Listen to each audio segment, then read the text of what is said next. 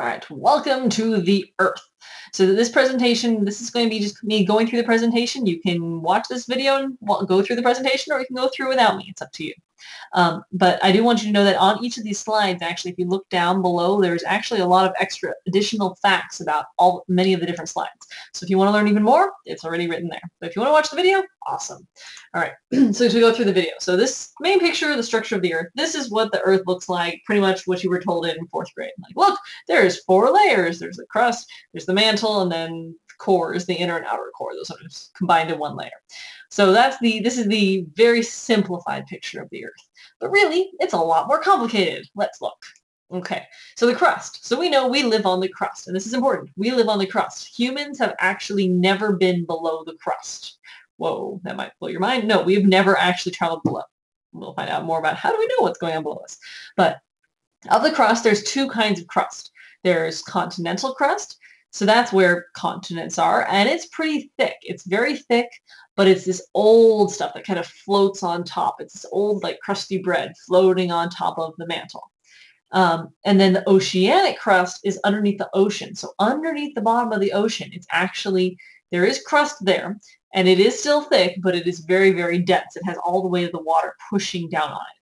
So it's very, very dense. But this also is young crust. This is crust that has just recently risen out of the ocean, out of the mantle. So we've got 2 kinds of crust. Continents are very old, but they're floating up there. Oceanic crust is very young, but it's very dense, very heavy. And now, this is the layer you might not know about, but it is so important and awesome. This is the lithosphere. Yay, lithosphere. So the lithosphere is a combination. It's kind of a bridge between the crust and the top part of the mantle. So it's kind of this in-between layer, because there's a bottom edge to the crust, and the mantle has this kind of upper edge to it. So this upper region is the lithosphere. So think about it being like an egg. If you try to peel a hard-boiled egg, it's kind of got that like membrane attaching it before all this pieces of the shell before you get to the white. So that would be what the lithosphere is. It's kind of like that membrane in between. So the lithosphere is this upper edge of the mantle. It is part of the mantle, but it's also kind of considered part of the crust as well. And this is very solid, and this is big, huge, giant rocks, and that's what we call our tectonic plates. All right. And then the other new one that you might not know about is the asthenosphere. Practice saying the word asthenosphere. You can come up and tell me this is connected. Asthenosphere, yay! So the asthenosphere is the upper part that's very gooey, so it moves around, it flows. This is where you have convection currents. The mantle gets warmed up by the core is very hot, so it rises up to the top, and then it cools down and sinks, just like the lava lamp. It goes very slowly, but it is moving. And that movement in the asthenosphere is what causes plates to move around. This is what creates earthquakes and volcanoes and mountains and shapes our Earth.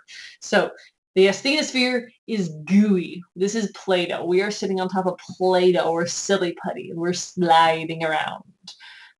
That is the asthenosphere.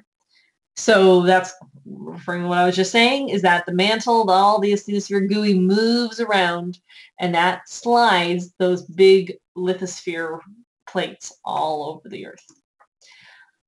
So from that point on, those are the layers that are new, the asthenosphere and the lithosphere, and we can see them over here. And these other ones are ones you've probably heard before. So mantle, what's the most important thing you need to know? It's really big. If nothing else, it's thick. It's very big. Outer core, most important thing you need to know, it is liquid. Outer core is the liquid. It's flowing around. It's really, really hot. But most important thing, if nothing else, you need to know it's liquid. And then the inner core, what do you need to know about the inner core? It is very hot and solid. So we go solid, liquid, solid, solid. There we go. So that's the inner core. If we kept going all the way down from the surface, so there's actually this really cool thing, this mohorivdic discontinuity. That's the technical term, if you want to learn it, for the bottom edge of the crust. It's pretty cool. So as you go down, it gets more hotter and hotter and hotter, and then hotter and hotter, and it's really, really hot. So that's just kind of to show you temperatures, how hot it gets. 7,200 Celsius is pretty hot, how deep it is, and how we've got that liquid outer core. All right, so and for all of these questions you might have, because I'm talking way too fast, the links in the presentation are to more videos and kind of letting your brain wander off in directions. There's a lot more videos that explain this in a lot more detail, so I highly recommend visiting Khan Academy, watching the videos there. And this, can you repeat all of that? It does a really much better job of recapping everything I've just said. All right, so your final activity with this today, what is this plate tectonics? So this is what I was talking about with the lithospheres. These pieces of the lithosphere, there's 12 major pieces, major cracks. You can see this red line. Those are the cracks in the lithosphere. And they're moving all around. So these arrows show which direction they're moving. So look at that. The Pacific plate is going that way, and North America is moving here, and South America is going that direction. And oh my goodness, what does this mean? It means there's going to be a giant hole. The Red Sea is where the plates are getting ripped apart. It's kind of crazy. And so they're moving and sliding and crashing into each other. And that's why we have earthquakes and mountains and all those other good things. So your task today is I'm giving you a puzzle jigsaw puzzle with all the different little pieces on Earth, and you get to put them together. And I will have a next video, we'll have instructions about how to color them in and how to put them together.